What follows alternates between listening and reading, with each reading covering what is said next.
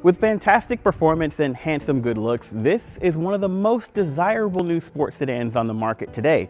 And oh yeah, it just happens to be a Kia. Today we're taking a look at the 2018 Kia Stinger GT, a car that our staff was so impressed with, we named it our 2018 Roadshow Shift Award winning Car of the Year. And we're spending more time with it today because, well, it's awesome. Let's hit the road.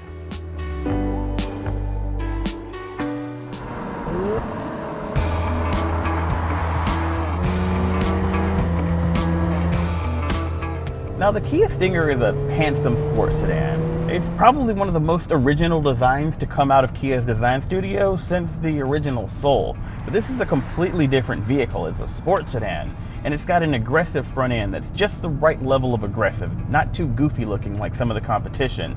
And the silhouette, the profile of this vehicle, the proportions are just right. I really like the way this car looks, inside and out. But a lot of you are probably here for the performance.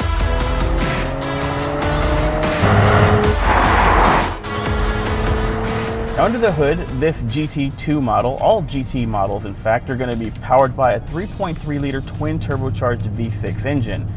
That's going to make around 376 pound-feet of torque, or around 365 horsepower. That's one pony for every day of the year.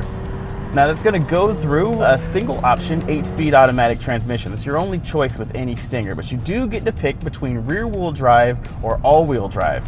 Now, this all-wheel drive model that we're in right now would be really nice in an area that gets weather, things like snow or stuff like that. But here in California, where it's pretty dry, I think I'd be happier with the rear-wheel drive version. It's a little bit lighter, it's a little bit more dynamic in the corners, and I think I'd have a lot more fun with it. Our editor John Wong seems to think the same thing. He drove both cars on the Nürburgring. It's pretty awesome. Now, this GT2 model's top of the line, so we've also got a couple of other performance upgrades, including massive Brembo brakes all around that do a fantastic job of bringing this car to a stop, corner after corner, without any sort of fade. They get a little hot, but they never really stop working. We've also got an adaptive suspension that's going to allow you to adjust the characteristics of the way this car handles between about 4 different drive modes. We've got a sport mode right here. We've also got a comfort mode, an eco mode, and a smart driving mode.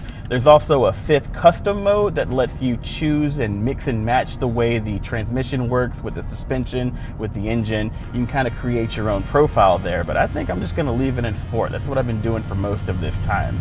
Now, if you're more fuel economy oriented, you could actually get a couple more mpg out of a non-GT Stinger. That's going to be powered by a 2-liter twin scroll turbocharged engine that makes a lot less power but gets a few more miles between fill-ups. Then again, if you're here for economy, maybe you'd be more interested in something like a Kia Optima SX. It's going to save you a lot of money in the long run. Now, around those powertrains and performance upgrades, we're looking at a car that's just packed with technology. In the dashboard, we've got a really nice Uvo 3 infotainment system that we talk about in a separate video. It's a really good system. It's got all the features that we really like, and it's a pretty good value. This top-of-the-line model also features all of the driver aid technologies available to Kia, including things like adaptive cruise control that works all the way down into stop-and-go traffic, as well as lane-keeping steering assist that keeps you from drifting out of your lane on the highway. It's pretty smart and a fairly modern tech car.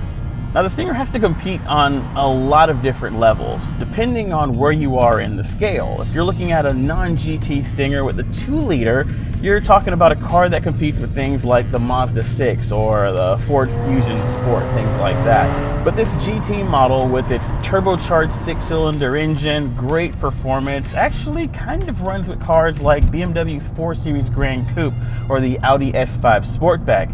It brings a lot of power and performance as well as a lot of technology to the table, but I think it does it at a pretty good price that makes it very competitive. Now, with a smaller 2-liter, the 2018 Kia Stinger starts at around $32,000, but if you want the better V6 performance and all of the bells and whistles, well, you want the GT2 like we got. As tested, we're looking at around $52,000. Now, that's a lot of money for a Kia, but consider this is a quantum leap in performance and quality from the brand. Plus, this thing could technically run alongside an Audi S5 Sportback. It can't beat it, but it'll definitely run alongside it for around $15,000 less. That makes this a bit of a steal.